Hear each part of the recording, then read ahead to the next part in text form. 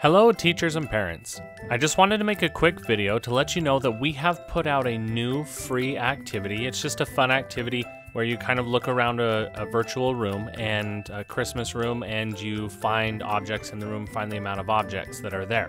It's free, it's just a fun activity. It doesn't ask math questions or anything. I just wanted to put that out there to let all the teachers know that if you want to just pass it along to your students, they can go ahead and do it.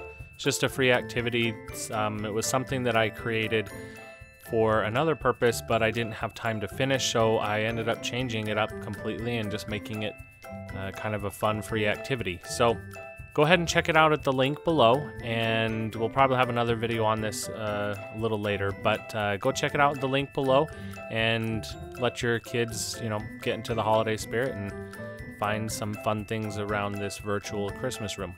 Okay, all right, thanks. We'll talk to you later. Bye.